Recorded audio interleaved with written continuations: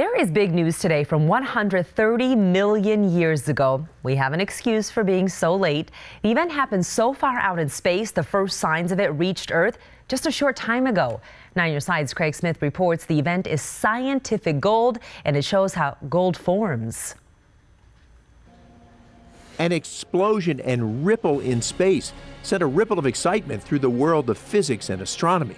This was maybe the most exciting event for my field that I can remember. Dr. Sam Gralla is an astrophysicist at U of A. He's talking about a very special sort of explosion that very sensitive instruments detected and measured in deep space.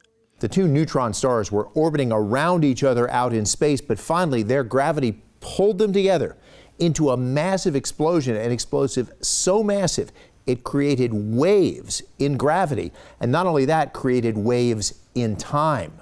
Besides creating a ripple in space, time, and gravity, this explosion blasted out the electromagnetic energy we call light.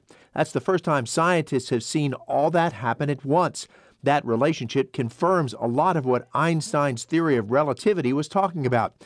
The neutron stars also showed us precious metals like gold form in the incredible force of a neutron star explosion. These neutron stars, which are the size of Manhattan but the mass of the sun, they're going around each other almost 1,000 times a second.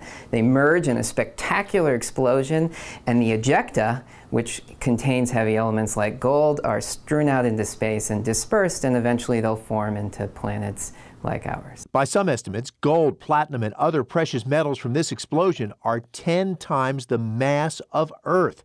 And the mass of Earth is about 13 octillion pounds.